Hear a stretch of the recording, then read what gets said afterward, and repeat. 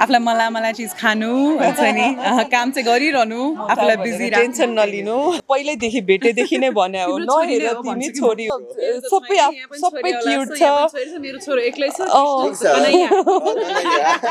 मैले भने गर्लफ्रेन्ड बनाउँछ क्या हो भने सम्झिनी पनि छानी कोलाई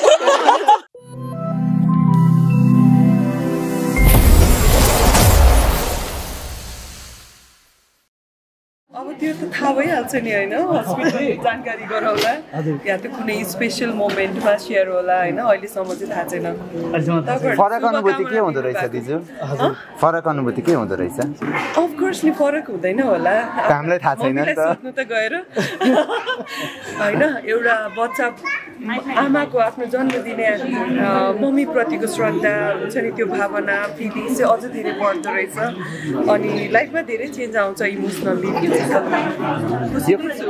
यो खुसीलाई कसरी साटिरहनु भएको छ भिनाजुसँग आफैसँग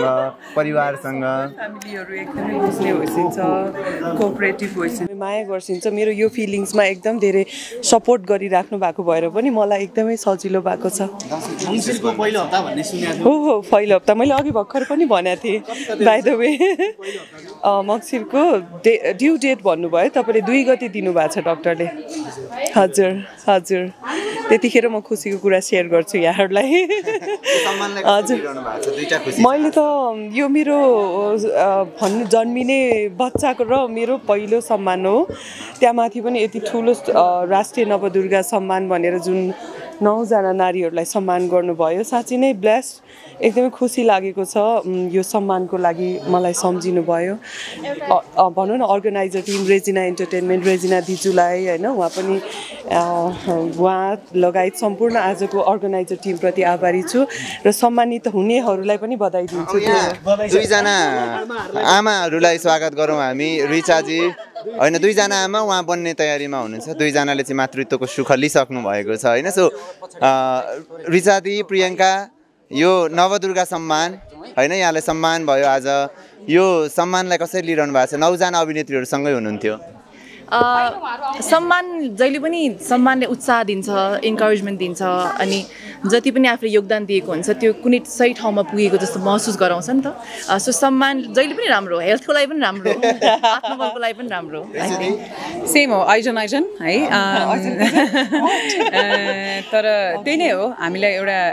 गरेको काम को एउटा मूल्याङ्कन गरिदिएर हुन्छ नि हामीलाई हौसाइदिनु भएकोमा चाहिँ हामी एकदमै आभार व्यक्त गरेका छौँ होइन र सम्मान आफैमा अब एउटा इन्करेजमेन्ट त हो नै तर एउटा प्रेसर पनि हो कि आगामी दिनहरूमा पनि अझै राम्रो काम गर्नुपर्छ यो सम्मानलाई लेट डाउन हुने केही काम गर्नु हुँदैन भन्ने हाम्रोलाई एउटा अलर्ट बनाउने एउटा माध्यम पनि हो सो हामी चाहिँ त्यसरी लिन्छौँ आज बोली चिप्लियो नि यहाँको मेरो बोली चिप्लियो है त्यहाँ जाने बित्तिकै मैले यो उहाँले देखाइहाल्नुहुन्छ नि के चिप्लियो हजुर सो टु बी अनेस्ट त्यहाँ म पुगिसकेपछि मात्र भन्नुभयो तपाईँले बोल्नुपर्छ भनेर एकचोटि सबैजनाको बिहाफमा ठ्याक्क जाँदा चिप्लिहाल्छ हार्नु भएको जिब्रो हो होइन कहिलेकाहीँ मैले त एकदमै भ्याएको छु होइन मलाई थाहा छैन प्रियङ्कालाई थाहा थियो पनि थाहा थियो त्यही त मैले चाहिँ थाहा पाएपछि एकदमै उसको र मेरो नजिकको एउटा मान्छेको थ्रु थाहा पाइसकेपछि चाहिँ मैले उसलाई लेखाएको थिएँ एकदमै नजिकको मान्छेबाट थाहा पाएपछि मैले डाइरेक्टली सोध्न सकिनँ किनभने यो कुरा यस्तो कुरा भनेको जो मान्छेले भोगिरहेको छ उसकैबाट आउँदा चाहिँ झन् मिठो सुनिन्छ आफूले सोध्ने भन्दा पनि तर त्यही हो मैले बारम्बार उसलाई भनेको स्ट्रेस फ्री चाहिँ हुनु एकदमै खुसी हुनु आफूलाई मलाई चिज खानु हुन्छ नि काम चाहिँ गरिरहनु आफूलाई बिजी टेन्सन नलिनु अनि मोटायो भनेर टेन्सन नलिनु मैले सबैभन्दा उसलाई भनेको थिएँ सबैभन्दा ठुलो ट्रान्सफर्मेसन यही अनुभव पनि सुनौँ जसले श्वेताजीलाई अलिकति हौसला पनि दिन्छ यो प्रेग्नेन्सीको प्रेसरमा आई थिङ्क प्रेसर चाहिँ हुन्छ होइन अनि स्पेसली वन्स यो पब्लिक फिगर अलिक धेरै नै प्रेसर हुन्छ जस्तो लाग्थ्यो मलाई पर्सनली फिल भएको छ अनि प्रेसर कस्तो भन्दाखेरि त्यो सर्टन सोसाइटीको एउटा स्ट्यान्डर्ड छ जुन मैले कुनै पनि मिट गरिनँ क्वाइट अनेस्टली बिकज म त I let go of my self because I was enjoying नि त प्रेग्नेन्सीको बेलामा चाहिँ म त्यस्तो केही पनि वेट वास गर्दिनँ केही गर्दिनँ भन्ने थियो बिकज आई ह्याड कन्फिडेन्स कि पछि गएर यो माइन्ड इज भेरी पावरफुल के if you want do something गर्न सक्छ भन्ने मलाई चाहिँ कन्फिडेन्स थियो सो दिदा पनि त्यही भन्छु म जस्ट इन्जोय यो प्रेग्नेन्सी जति इन्जोय गर्नुहुन्छ त्यति नै क्युट बेबी Cute baby मलाई आइका एकदम क्युट लाग्छ भन्नुहुन्छ क्या अनि अघि मलाई भन्नुहुन्छ मैले कमेन्ट गरेर हुन्छु क्युट बेबी लाइक उस ग्रानी एकदमै त्यस्तै छ भन्छु राम्रो अनि लाग्छ एउटा श्वेताले कस्तो मिठो कुरा सेयर पनि गरेको थियो अघि म सेयर गरौँ उसले भनेको थियो अहिलेसम्म जेन्डर हेरेको छैन हेर है अबको 10-15 दिनमा सायद हेर्छौँ होला होइन अब दही चिउराको कार्यक्रमहरू हुँदै नै छ उसको अनि उसले भनेको थियो कि आज हामी नौ दुर्गालाई चाहिँ सम्मान कार्यक्रम राखिएको थियो हामी बिच शिल्पा चाहिँ आउनु भएन उहाँ सम्मानित हुनुभयो सायद यो नै हो कि भनेर भन्नुभएको थियो कस्तो मिठो होइन एकदम बेस्ट विशेस खालि के अरे नवदुर्गा भवानी भवानी यही हो भगवती यही हो भनेर भनेको थिएँ पहिल्यैदेखि भेटेदेखि नै भने हो नहेर तिमी छोरी हो भनेर श्वेताजी आजकल चाहिँ प्रायः अब जे जन्मे पनि नाम चाहिँ यो हो भनेर अगाडि नै राख्ने चलन छ नि त तपाईँहरूको चाहिँ के छ केही पनि डिसाइड गरेको छैन नो कसैले पनि छैन हामीले पहिला त जन्मिनु पर्यो नि होइन के हुन्छ पहिला थाहा हुनु पर्यो अनि मात्र सोचिन्छ नि के राख्ने भनेर त अब यो दुईजना आमाहरूलाई देख्दा चाहिँ होइन जो आमा बनिसक्नु भयो र काममा फर्किसक्नु भयो आफूलाई फिट एन्ड फाइन राखेर होइन के हौसला मिल्छ कस्तो लाग्छ दुईजनाको मातृत्व अब त म त झन् छिटो ट्रान्सफर्म हुन्छु जस्तो लाग्छ कि फलो गरेर किनभने फर्स्ट टाइम यति धेरै वेट गेन गरेर होइन मम भएर पनि फेरि छिट्टै ब्याक टु अब आफ्नो फिल्डमा फर्किसक्नु भयो नि त दुवैजना मेरो लागि पनि अब त्यही वे फलो गर्दा अझ इजी हुन्छ र स्पेसली यो मिडिया फिल्डमा भइसकेपछि चाहिँ प्रेसर चाहिँ अफकोर्स हुँदो रहेछ कि कसरी नर्मल हुने होला पहिलाको जस्तै कसरी हुने होला भन्ने कुरा प्रेसर चाहिँ एउटा उहाँले अघि भनिसक्नुभयो त्यो प्रेसर थियो तर म जति मोटाए पनि म कसैको सुन्दिनँ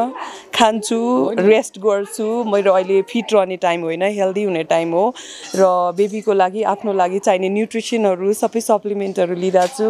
अनि केयर गरिरहेको छु लाइक उहाँहरू दुईजनाले आफ्नो बच्चालाई कस्तो क्युट पाराले पेम्पर गरेको स्टोरिजहरू हाल्नुहुन्छ भिडियोजहरू हाल्नुहुन्छ होइन त्यो हेर्दा के लाग्छ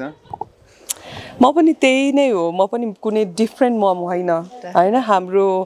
मम्मीहरूले हामीलाई जसरी ठुलो बनाउनु भयो अहिलेको ट्रेन्ड अनुसार उसले चाहेको उसको लागि चाहिने कुराहरू सबै नै फुलफिल गर्न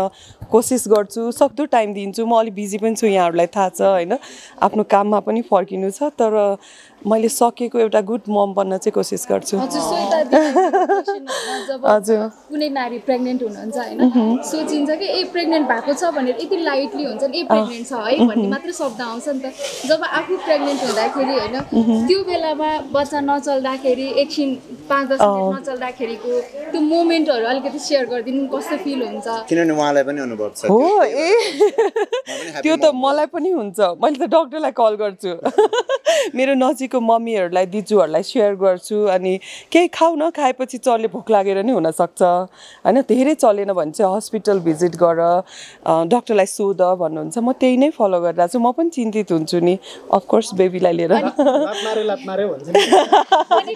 अनुपजी तपाईँ बिहा गर्नु छिटो अनि त्यहाँबाट तपाईँलाई कहिले बच्चा आउला र कस्तो होला के होला भन्ने क्वेसनहरू कतिको त्यसले त एकदमै क्युरियोसिटी हुन्छ कस्तो बेबी आउने होला त्यो त अफकोर्स देखिन्न नि त ओ माई गड कस्तो हुन्छ होला म अलवेज कति राम्रो बेबीहरू छ नि त हाम्रो उहाँहरूको अनि होइन सबै क्युट छ मेरो छोरो एक्लै छ मैले भने गर्लफ्रेन्ड बनाउँछ क्या हो भने सम्झिनी पनि छानी कसलाई ओके फर्स्ट कसको भन्ने कुरा हो म भने नि अब यो समाजको यो जुन अहिलेको ट्रेन्ड अनुसार जसरी चलिरहेछ नेचुरल्ली होइन आफ्नो संस्कार आफ्नो कल्चर ट्रान्सफर्म भइरहेछ म पनि त्यही गर्छु म पनि अरू ममहरू जस्तै हो उहाँहरूले जे गर्नुभएको छ म त्यही गर्छु हजुर thank you so much thank you हेर्न नबिर्सिनु होला असोज 28 हिजो आजका कुरा at the theatre near you जदो Maya जदो कालीमा Ridi मिसाको thank you